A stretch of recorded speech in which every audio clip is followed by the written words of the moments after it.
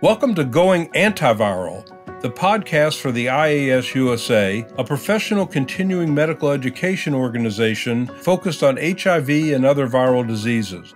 I'm Dr. Michael Saag, professor of medicine and infectious diseases at the University of Alabama at Birmingham and volunteer member of the IAS-USA Board of Directors. Welcome to the Going Antiviral podcast. Today, February 8th, 2024, we are speaking to Dr. Chip Schooley. Dr. Schooley is a distinguished professor of medicine in the Division of Infectious Diseases and Global Public Health at the University of California, San Diego.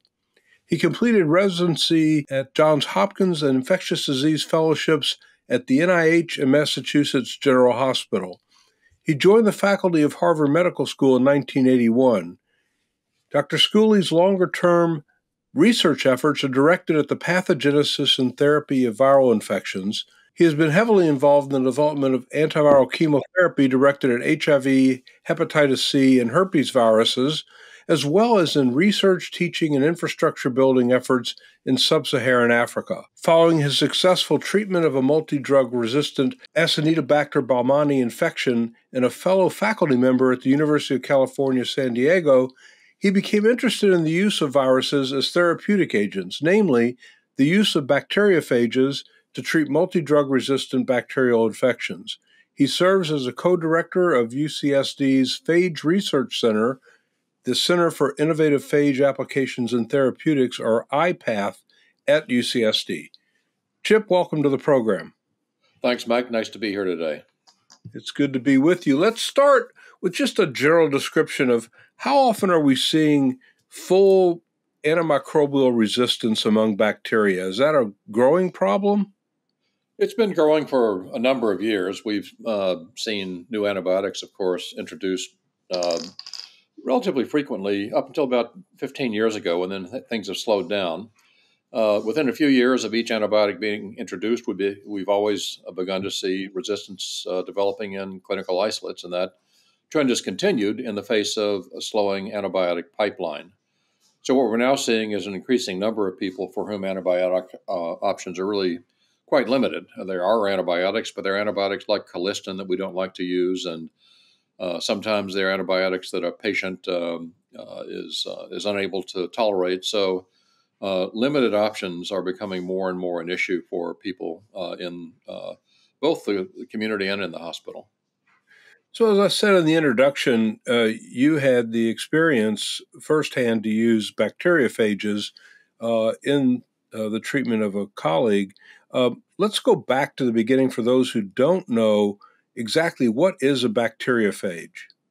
Bacteriophage literally means bacteria eater, and these were described a little over 100 years ago when people noticed that if you recovered bacteria from in that case, rivers in India, and grew them on an agar lawn, and then plated on top of that agar lawn water from that same river that had been filtered to remove bacteria, holes appeared in the lawn. Something was eating the bacteria.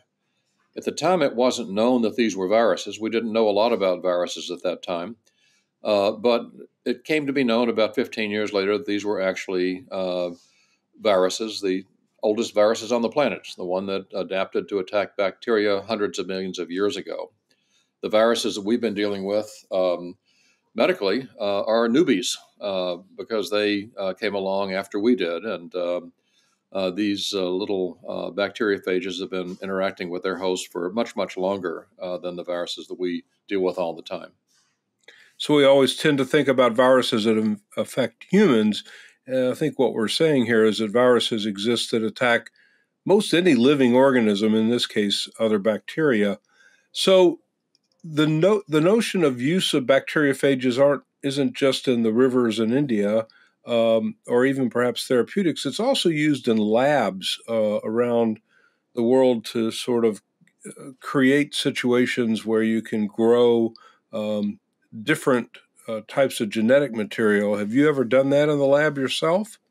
I've not done it myself, but it's something that basically has been the cornerstone of modern molecular biology. The phages that live in bacteria have two general lifestyles. They can either be lytic, in which case they enter a bacterium, take over their metabolism, and replicate themselves. And over the course of about 20 minutes, make 100 or 1,000 copies and then blow up that bacterium and go on to bacteria next door. The other life cycle is called the lysogenic life cycle. And in this case, or the temperate life cycle, in this case, the phage gains access to a bacterium and then integrates its DNA into the DNA of the bacterium. And then when the bacteria replicates, takes itself with it. Periodically, the phage will lysogenize or become alive and begin to replicate. And sometimes when it does that, it takes bits and pieces of the DNA of the bacterium along with it and transfers it to other bacteria.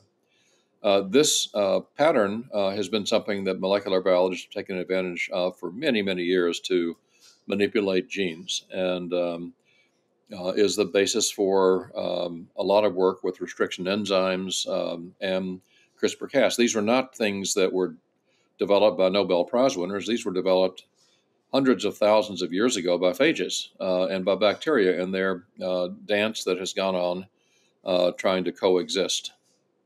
So this cornerstone of molecular biology used for many years in people's labs, suddenly folks got the idea, well, wait a minute, if we know these bacteriophages exist and we have resistant bacteria that's within a human host, the thought was maybe you can use these to kill the pathogenic bacteria inside the patient.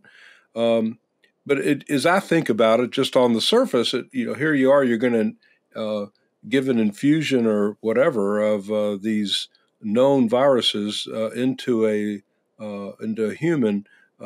I bet that's a rather daunting idea when you first used it. How did you work through that in your head? Well, to some extent it was, but you have to realize that and get a little bit out of our human skin, if you will. Uh, we are nothing but reefs on which bacteria and phages live. There are many more of them in the world than there are of us. Our GI tract is loaded with bacteria, and those bacteria are being attacked by phages every day.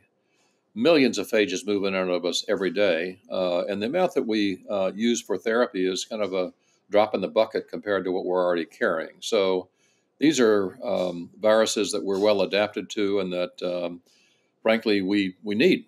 And in the therapeutic arena, what we do is we choose phages that are active against the target bacterium. They have generally relatively narrow spectrum, so unlike a broad spectrum antibiotic that kills everything in sight, it's kind of like using a laser rather than a hand grenade and trying to treat an infection. And it's gentler on the microbiome and less likely to have you be back the next week with organisms that are even less treatable. The idea to use them as therapy actually came along before molecular biologists were trying to use them as tools in the laboratory. It was not too many years after the discovery in the 1910s and between 1910 and 1920 that they were actually being used in people and sold by pharmaceutical companies as antimicrobials. They were sold in the U.S., they were sold in Europe, and they weren't all sold off the back of snake oil wagons. They're actually sold by reputable pharmaceutical companies. And the problem at the time was nobody understood the microbiology of them. They didn't understand how narrow the spectrum of activity was. And so they were selling uncharacterized phages to treat syndromic diseases. In other words, they were using phages to treat diarrhea or to treat pneumonia without trying to understand in that patient what organism was causing that syndrome. So as we all know, as ID people and as internists, there are a lot of things that cause diarrhea. And if you know that a particular person's diarrhea is caused by salmonella, you need to use a phage that's active against salmonella, but not just salmonella in general, that patient's salmonella. And so that the The ability to find that laser requires isolating the organism and then looking at your phage collection and using it. The way these were used in the 20s is mixtures of phages were grown up by throwing phages from sewage and other places into mixtures of bacteria. And then these mixtures were filtered after a number of hours. And then this kind of uncharacterized mix of different types of phages were administered, usually orally, sometimes topically on wounds. And they were sold with cute names like pyomyophage for muscle infections and intestiphage for diarrhea. But most of the time, people were receiving phages that weren't active against the organism they had, and they were being delivered by routes that destroyed them by the time they got to the site of infection. And what's changed is we've learned now we've learned a lot about the microbiology of phages, and that you have to actually find the right phage for each infection you're treating.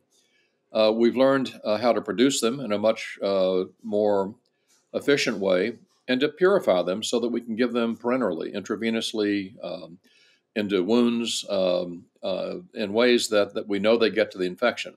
Until this recently, when we treated our patient here in San Diego, virtually all the phage treatment was done either by an oral route or by a topical route because of the endotoxin that was in the phage preparations. Phage given orally, some get to the past the stomach, past the gastric acid of the stomach, but most don't. Some get absorbed, but most don't. So in essence, systemic delivery by oral routes is really unreliable, and when you combine that with the poor microbiological understanding, it's not surprising that people had assumed that phage therapy was more of a cult than it was really science. So maybe just briefly take us through that case of your colleague and just the logistics of what you went through, but forget the informed consent and all that, but just the science side of it and how you administered it and how he responded. Well, the patient was a man in his late 60s who had gone to Egypt on a vacation around Thanksgiving time in 2016. And he and his wife were floating on a barge up the Nile on the way to Luxor when he got acute abdominal pain. And his wife is a friend of mine as well and got in touch with me and said she thought her husband had food poisoning. And as I talked to her more, said it really sounds more to me like pancreatitis. He's had some gallstones in the past, and he's not got diarrhea and he's not vomiting. And she said, well, he's drinking a lot, so he must be okay. And I said, no, he's got diabetes. He's probably in DKA. You need to get him to a hospital. So they got him to a hospital in Luxor where indeed he had pancreatitis and a big pancreatic pseudocyst. They gave him some antibiotics, and then we were able to get him aerovac'd to Frankfurt, where Stefan Joyce's group took care of him, and they isolated from his pancreatic pseudocyst through a transgastric aspiration a multi-drug-resistant Acinetobacter. Now, Acinetobacter is an organism that has been a real problem in ICUs in the U.S. and around the world. It's colloquially called Iraqibacter because it caused a lot of the wounds that our troops sustained in Desert Storm and other Middle Eastern activities.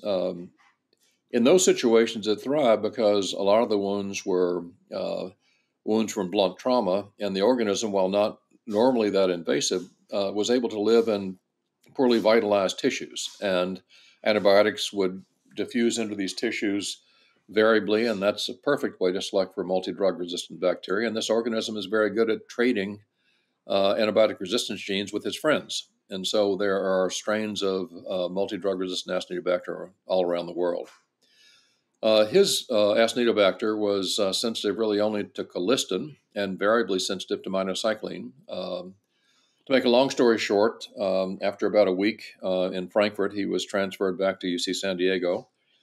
And as we began to take care of him, he got into one of these roller coasters. We wanted the surgeons to drain what turned out to be multiple intra-abdominal abscesses. They would say, well, he's too sick to operate on. We would work with the uh, uh, invasive radiologist and percutaneously drain him as best we could and try to buff him up. And then he'd be getting better. And we'd say, well, he's well enough to operate now. And they said, well, he's getting better. We don't want to mess that up.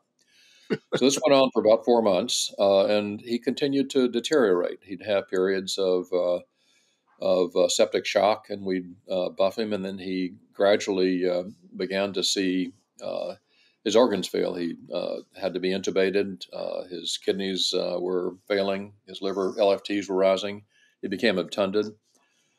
He ended up by March. This, as a member said, started in Thanksgiving. By March, he was on 3 pressors, and the ICU team was talking to his wife about comfort measures. His wife, Stephanie Strathty, is another, as I said, a friend of mine, and she is a PhD epidemiologist, but her undergraduate degree was in microbiology.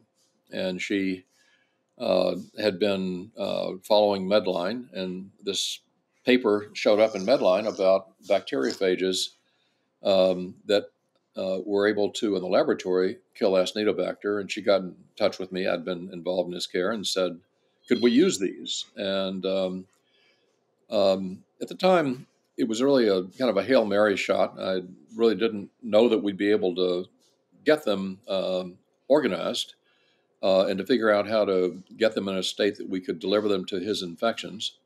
But I told her, we've been fooling around with other things for 4 months, including some fairly high-tech antibiotic combinations and synergy studies and so forth, and we're not making much progress. I can't promise that this will work, but we don't have anything to lose by trying it. And so that's how this all kind of got started. The way we proceeded was that she found she got in touch with the woman who had published this paper about Acinetobacter phages in Georgia, not your Georgia, but their Georgia, near the Soviet Union, Maya Mirabishvili, and asked if the phages could be sent to take care of her husband. She said, I'd be glad to send them, but I've already sent them to Jean-Paul Pernet, who is working on phages for burns topically in Belgium. He has these phages. Why don't you call him? She called him, and he said, well, I'd be happy to send them to you over in a diplomatic pouch. I'm a military doctor, but they're already at Texas A&M because I've been collaborating with Ry Young at Texas A&M. And so Stephanie then got in touch with Ry, who is quite Ry. He's a basic phage researcher and been using these phages to do what you talked about earlier as a gene jockey and to try to understand their biology. And Stephanie said, my husband's dying. I want to treat him. And Ry said, oh, no, you could kill him with those things. And Stephanie said, well, he's dying otherwise. And she kept him on the phone for about 2.5 hours. This was a Friday afternoon. And Ry finally said, oh, hell, I got some postdocs who aren't busy this weekend. Just send me the phages. Or send me the bacteria. So we sent the bacteria down to Texas A&M, and within about 4 or 5 days, he found some phages in his collection. They didn't have to be the ones from Georgia that were active against Acinetobacter. In the meantime, I'd gotten in touch with the FDA, and they turned me on to a group at the Biodefense Research Center that the Navy runs in Bethesda, who are also working on Acinetobacter phages for these troop infections. And they also were willing to test the phages and found that they had a handful of phages active against Tom's organism. So that's how we kind of got it started. We then had to go through the process of figuring out how to scrub them to make them clean enough to deliver them safely parenterally. And without going into the details, the 2 labs had different approaches. Each one thought the other approach would kill the patient, but we trusted that they knew their own. And they delivered within about 2.5 weeks, 3 weeks, each delivered 4 phages that were active against Tom's organism in a state that was close to GMP. We could give them parenterally. And we started with these phages very much like we would antibiotics. We initially gave the Texas A&M phages into his abscess cavities by gavage just to look at tolerability. And then a couple of days later, the Navy phages came and we switched to an intravenous route. And within about 48 hours, his pressors were coming off and he woke up. And after the usual series of various disasters in the ICU over the next couple of months for an older guy who'd been there a long time, he got out of the hospital and went back to the faculty. I was at a party with him last night. So it was really a great experience from that perspective. So there's a lot of lessons from this. One is just perseverance and creatively thinking about how to treat people who are otherwise in dire straits. But I think let's dissect out quickly what you have to do. You have to have an organism, and for use of this, you want to have a pan-resistant organism. And then you've got to have a bank of phages that you can try, because it has to be matched up really individually, doesn't it? It's got to be a unique phage for each individual infection. Is that accurate? That's accurate. It's depending on the specific bacterium we're talking about, that can be easy or hard. The biology of these phages is that for some bacteria, like staph, there are phages that are pretty active against a wide swath of staph we might see clinically. And if you pick up 4 or 5 phages, the right phages, you can come up with a cocktail that'll knock off 85 or 90% of the staph we'd see clinically, which is kind of where we are with antibiotics. And so in that situation, you could envision starting phages empirically and then doing susceptibility testing and adjusting your phages if they aren't active, just like we do with antibiotic selections. Other organisms like Acinetobacter, if you were going to try to come up with a phage collection that covered 85 or 90% of the biology out there, you'd have to have a collection of 200 or 300 phages. And so we can't make a cocktail of 200 or 300 phages, either practically or because some phages inactivate each other when you put them in the same flask. So in that situation, you really have to do personalized medicine, have the patient's organism in your hand and match them to select them. Now that's getting easier because you can do it with robotics, and people have large phage collections that are already ready to roll that you can test. And most of the time these days, we can find phages that are active in a relatively short period of time. If they happen to be in somebody's library and we get a bacterium today, we could have an answer within about a tomorrow, very much like susceptibility testing for antibiotics. Sometimes with more unusual organisms, we don't have phages in a library that are active against that organism. We have to go out to the environment and screen for them, and that can take a long time. Yeah. That involves kind of going to where that bacterium lives and looking for phages that live on it in nature. So if you're looking for E. coli phages, you go to the waterworks up there on 280 in Birmingham, the sewage treatment plant. Oh, that's the water treatment plant. You don't have a sewage treatment plant in Alabama, I understand, or I guess you do in Birmingham now. No, it's all yeah, it's all fixed. But I'm saying this as a former Alabamian, so don't be too angry with me. So anyway, from the standpoint of looking for phages, you go to where they live. If you're looking for staph phage, you might want to get a bunch of dirty bandages from people with staph infections.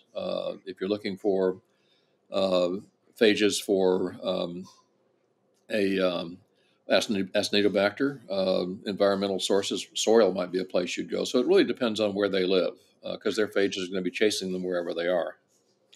So when you infuse this, let's say parenterally, it goes in, distributes, goes to the site of infection, and it infects the Acinetobacter in this case. And then I imagine it proliferates within that abscess or that cavity where it actually makes more of itself, I would guess, and that helps the antimicrobial activity. Is that what happens? And what's the ultimate outcome for the phage that was infused? It just burns out and is cleared or dies, or what happens in that setting? Well, we're learning a lot about that formally now as phages move into a more traditional antibiotic or antimicrobial development pathway. One of the things that I firmly believe is that phages need to be developed, studied clinically, very much like we would an antibiotic. The only difference is these are living antibiotics. just like antibiotics, which were developed by microbes to kill other microbes nearby, phages have been coming out of bacteria, killing other bacteria nearby. So these do the same thing in nature, and we use them the same way in people. We have to understand what the differences are, though, and you've alluded to them, some of them already, in terms of how we might try to harness them therapeutically. When we give them intravenously, they're cleared out by the RE system pretty quickly.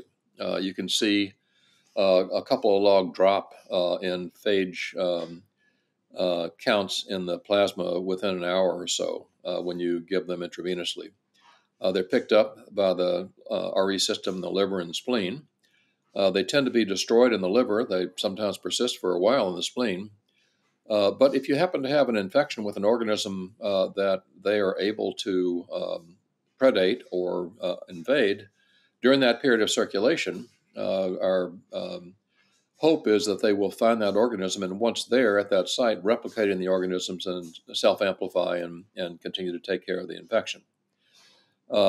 Studies now are being done to try to understand in a more quantitative way, using the same kinds of approaches we did back with antiretroviral therapy, when you and others were looking at viral kinetics and what the implications there were there for therapeutics, using the same set of modelers that worked on that, like Alan Perlson, have emerged from the woodwork to work on phages, and they're going to be very insightful in terms of how often we have to give them to keep an infected site seeded, whether or not different types of infections need to be treated differently. We would expect they would. We have to treat different infections differently with antibiotics. But over time, I think these principles will play out.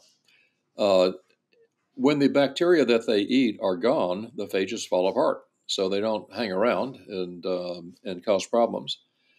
They aren't excreted by the liver or by the kidneys, so you don't have to run around with a pocket full of algorithms calculating doses, and you don't have the pharmacist harassing you about being 2 micrograms above the target level. So they're in some ways easier to give as long as you understand how much endotoxin is in them. We're doing a dose ranging study with the support of the NIH, the Division of Microbiology and Infectious Diseases Antibiotic Resistance Leadership Group, that Chip Chambers and Vance Fowler lead, is doing a study that Pranita Tama and I are running, trying to understand optimal dosing when administered by an intravenous route to people with cystic fibrosis who are shedding Pseudomonas. We're comparing 3 doses, and we'll try to understand from that 2 things, or many things, but prime things are: one, of the doses we're choosing, and we're choosing 10 to the 7th, 10 to the 8th, and 10 to the 9th plaque forming units, which is a way to measure the number of infectious particles. Which dose maxes out in terms of anti-Pseudomonas activity in the sputum. And we want to look to see how long the phages persist in the sputum after a dose, and that'll help us understand how frequently to dose them, what dose to give. As we move forward, we'll have to think about other types of infections. You can imagine a lung full of Pseudomonas. The seeding idea is great. The other type of indication that, in terms of case reports at least, is more frequently being published these days, are to treat implanted devices. And by that I mean hips, knees, topics that are close to both of us, and pacemakers. And the reason they are being used there is that one of the reasons we have trouble sterilizing these implanted devices when they become infected with antibiotics is there are biofilms that make it difficult for the antibiotics to get to full sterility. Phages break up biofilms, and so that we've seen an increasing number of people who failed antibiotic therapy who, when phages are given concomitantly, then clear the infection and don't need to have the device removed and replaced, which is a big plus. That's a game changer. So there are a lot of niches, but in that niche, if you think about it, rather than having a whole lawn of bacteria, you might have a few bacteria on the end of your femoral implant and a few more up in the acetabulum. And so repeated dosing where you keep hoping to drive the phage to the site might be a better approach than trying to seed them once and watch it go. Again, it's going to take clinical trials to sort that out. All right. So we're unfortunately about out of time, but just to summarize, the use of natural occurring bacteriophages that have been around for eons, we're starting to now harness, as you said, laser bombs, if you will, that go in, identify the targeted bacteria, and then even once it's in that site, can use that targeted bacterium almost as a factory in the local area to kind of blow it up even more and really eliminate the infection, eradicate it completely. And the beauty also is its potential use for other difficult to treat infections, not just because of resistance, but because of biofilms and other things. It's clearly a really exciting frontier that I'm sure we're going to see evolve over the next 5 to 10 years. Where do you think we'll be 10 years from now? You think this will become of age and we'll be using it routinely for certain indications with dosing, as you suggested, by PFUs and that type of thing? I think we will. I think we really, have a real ally in phages in terms of their antimicrobial activity and their. We didn't talk about toxicity because there's nothing to say. We haven't seen any toxicity yet in pure phage preparations. And with where we are with antibiotic development, it's getting increasingly slowed down. It takes a long time to develop antibiotics, hundreds of millions of dollars. Phages you can go out and grow from your backyard. The drug industry is backing off on investments in new blockbuster antibiotics. They haven't had any blockbusters lately. So we're going to need to come up with something different. And I think phages may be one of those different things. I hope there are other things as well. The other thing that, and to get to where you're talking about 10 years from now, it's going to take clinical trials where we work out the principles of phage therapy. We had AZT come along in 1986, but the principles of therapy, with all the quantitative relationships that you and others worked out, took about another 10 years to develop. It was the mid-90s before we got to Vancouver, and people said, damn, give all these 2 or 3 drugs together and get the population down and deal with these mutations and so forth and so on. We've got a winner here. And that's kind of where we are with phages. We need to do that kind of research with an iterative process of clinical trials with good translational backup to understand what we're doing under the hood when we do these trials and iterate to have things improve. In parallel with that, genetic engineering is improving the phages, and we're already giving genetically engineered phages that can change the lifestyle from a temperate phage to a lytic phage. You can engineer into phages Cas-CRISPR, so they attack the bacteria with their own weapons. You can increase the potency of lysins. You can increase the potency of the biofilm busting capabilities of a phage. And these genetically engineered phages are going to be worked on the same way. So I think there's a lot to do here. And I think we are fortunate to have these tools at our disposal at a time when we really need them. Yeah. Well, fascinating discussion in a really exciting area that clearly is at the frontier of not antiviral, but using viruses as antibacterial therapies. It's really exciting. Chip, thank you for being with us. And I know this podcast will generate a lot of interest. And I look forward to seeing how this all evolves in the future. Thanks. Thanks, Mike. Have a good day. Bye-bye. Thank you for listening to this episode of Going Antiviral.